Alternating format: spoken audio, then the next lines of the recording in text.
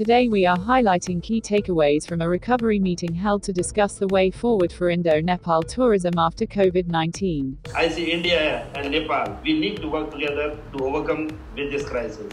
We already make a protocol, 7 types of protocols, and we gave it to the Nepal government saying that we need to start as soon as possible because the Nepal situation at present is completely different than the rest of the world.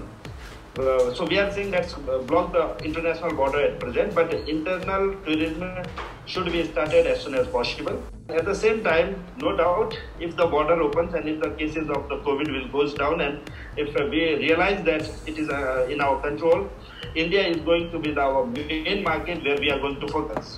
We need, it would be an investment at this stage to invest into advertising in India, and India being such a diverse country, I urge that it should be a regional vernacular advertisement and not one common English language advertisement. That is very, very critical. My one strong urge is to concentrate on class tourism and do not concentrate on mass tourism. Collectively as associations, we need to market the product. You know, the product is there, we all know about Nepal, we can create new opportunities. We could do a humongous marketing and actually focus on the products which we want to sell where there is social distancing involved. Nepal tourism should come out with, some kind of like the webinars are happening, educational sessions are happening, pan-India to all the tour operators during this time. It is important to make entry easy borders. That's very, very important.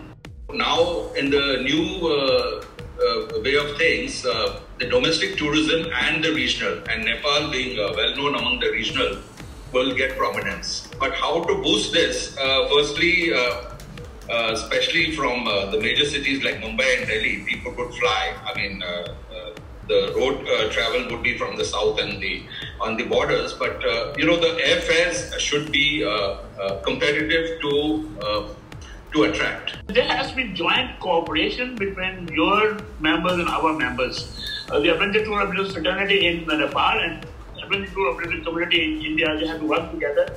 You sell our package, you will sell your packages. The new normal in travel today, whenever somebody wants to travel, whether it's short or long haul, is not going to be so much the destination or what they offer. It's going to be the health, hygiene, sanitation protocols they have in place.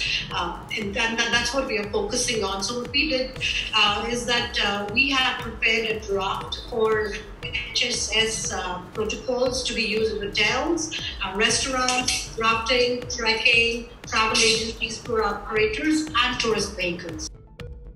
I think let's start this dialogue, let's start the email, start giving them the information, especially all the information they're asking for. I think that's something which the protocol and all that, if you can share with us, we would like to share with everybody. Maybe they can give you some comments also, so that will help you, and that will be a good way of taking things forward.